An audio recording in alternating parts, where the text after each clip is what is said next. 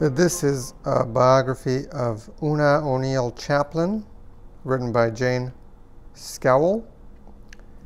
And Oona was the daughter of Eugene O'Neill, the playwright, wrote Long Day's Journey into Night, Iceman Cometh, Nobel Prize winning playwright. And she married Charlie Chaplin, who was the ultimate icon of 20th century films, starting with silent film and then great films like Modern Times and The Great Dictator. This I just kind of picked up. It was one of those books that I picked up based on the cover. It's such a really nice cover. Like, I love the colors, and she looks nice. She's a cute lady. There she is with what kind of like by the hair looks like Picasso, but it's supposed to be Chaplin. This was it was a nice book. You know, good pictures, nicely written. Nothing. Like nothing too inspired. I feel like the author did a decent job of going a little bit in depth. She read all her correspondence and, did a good job of profiling her father and her relationship with her father. And I believe one of her brothers committed suicide, and there was like a lot of suicide going on, especially on that side of the family. And to kind of cover the part about her father, she was estranged from her father for a long time. Her mom was also an editor and writer, apparently a very good one, and they lived off allowances from him, and they lived in the Upper East Side of New York, which to this day is still ranked as the highest income level residence in the U.S. She went to like a private school, and she was quite a socialite in her teens. I think this is her. She was kind of like the Paris Hilton of her day before she got married. And she was, what's that called? Like, I guess a socialite, but a debutante, you know. And this is her with her father. So Eugene O'Neill was apparently like a jerk, according to this biography. It's really funny because I'm not a big fan of authors and people that refer to others as genius. They like. But genius is okay because some people are genius, but using the term genius to excuse their behavior. So apparently this guy was like a real piece of work, you know, and he was neglectful. He was self-obsessed, you know, and he eventually went with some other lady who was just as kind of egoistic as him and like pandered to his ego. And he seemed like a total jerk, but then in some parts of the book, like the author's like, you know, that's kind of goes with genius, you know, like being an absolute, like, evil person. Okay, if you say so. So I didn't like those parts, and that really stuck with me, excusing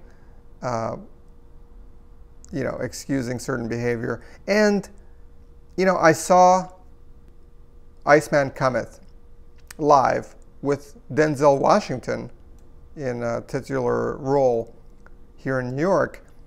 And yeah, I get it, you know. I tried to read Long Day's Journey into Night when I was in college. I couldn't get through it. It seemed like so freaking boring. I was like, get to the effing point.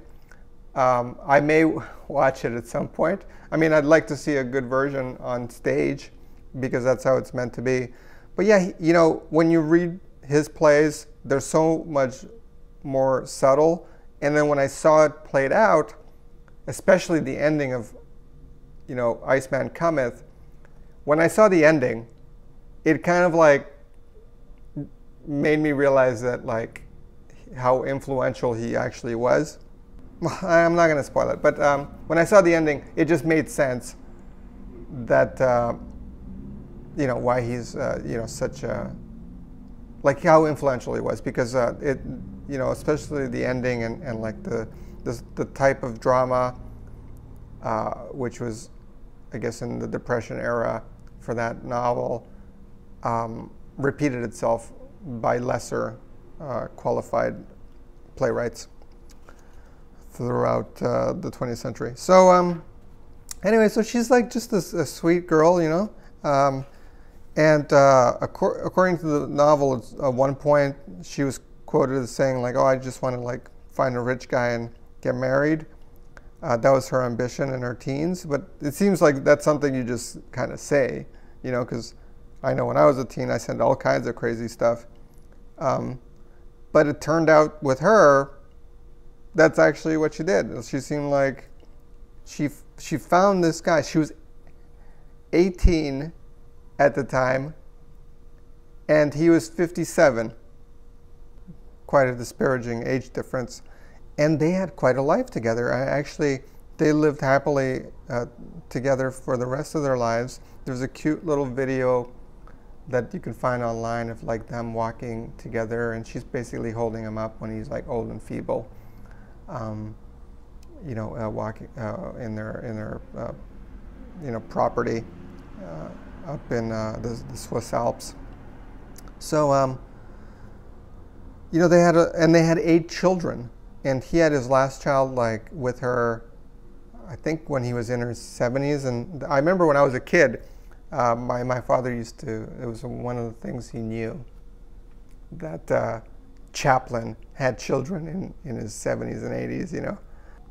It's kind of like, you know, a nice history. An interesting thing was that J.D. Salinger courted her before she went to California and met Chaplin. So she dated J.D. Salinger, and apparently like this devastated him, that he sent like some scathing kind of reply like years later. Because imagine this, you know, you're J.D. Salinger, and you're kind of a weirdo to begin with. Because I don't really think, based on the documentaries that I've seen on J.D. Salinger, he was a piece of work himself. And he was highly traumatized by the war, which, you know, understandably, I'm very sympathetic to that. But anyway, so they dated, and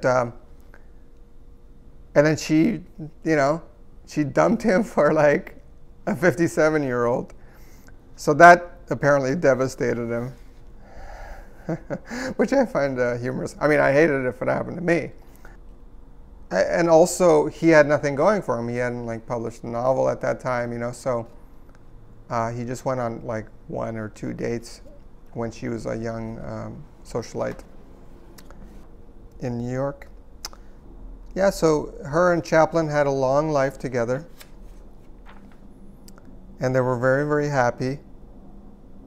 They had 8 children, and she died about like 10 years after him. Apparently she tried to date, so she died fairly young, like in her 50s.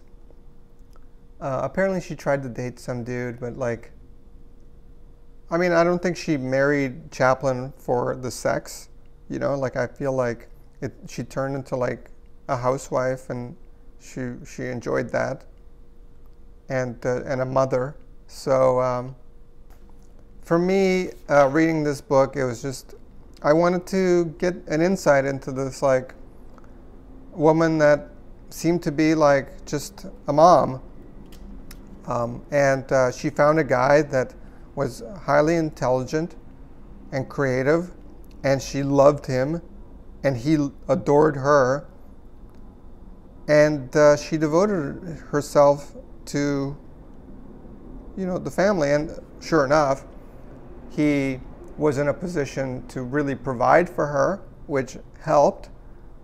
So to some extent, it clarified some things. Like some women, I think, like, you know, they can start out young with somebody that's both passionate, and history shows that usually the man outgrows them at some point with his fame, and he dumps them for a younger woman.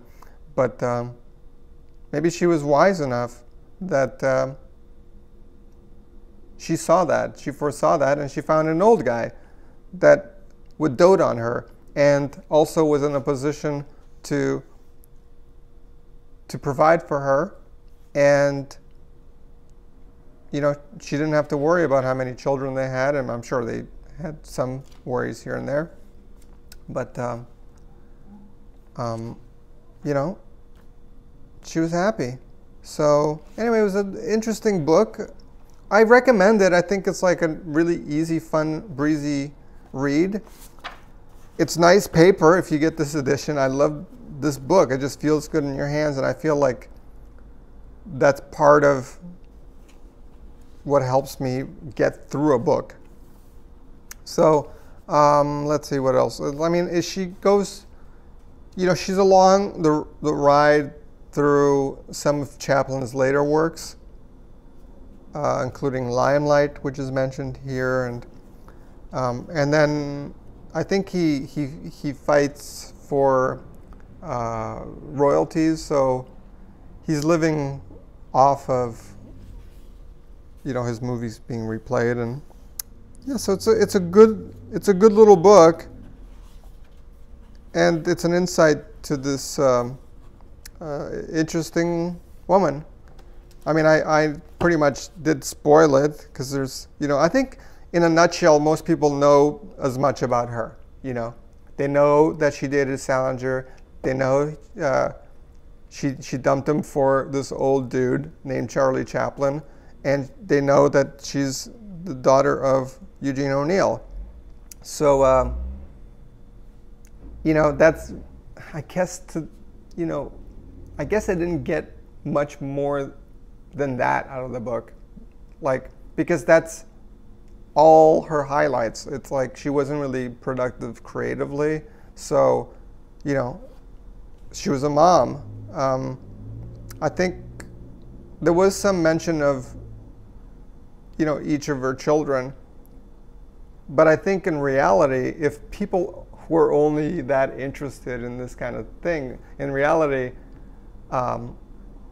the readers are not interested in you know, hearing about how she helped raise each one of those kids, and, like, you know, and actually this was written after she had passed, so that information is not really readily available. And it's funny because in letters and things, yeah, that information is probably shared, like, oh, you know, I got a new jacket for this kid that outgrew it, or whatever, you know, she would maybe share it to some friends. But it's funny how, like, in society, what really sells a book is like the associations with, like, other creative people. So it's like a book is within the media of entertainment, and O'Neill was a playwright, you know, not in, like, nonfiction, and Chaplin was in film, you know, screenwriting and film. So this is all, like, you know, kind of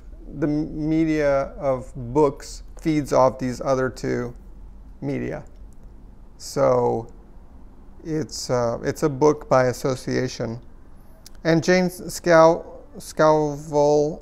basically, she, like I said, she does a nice job. And I don't know if she pitched it or if somebody commissioned her, but, you know, it's a good gig. You know, write about this nice woman and do a little research. Well-written book. It's fun. If you want more gritty detail, like, about, you know, like how they met and all that stuff, it's a cute book, and it's actually a book that might make an interesting gift, a nice gift. So anyway, I enjoyed it, actually.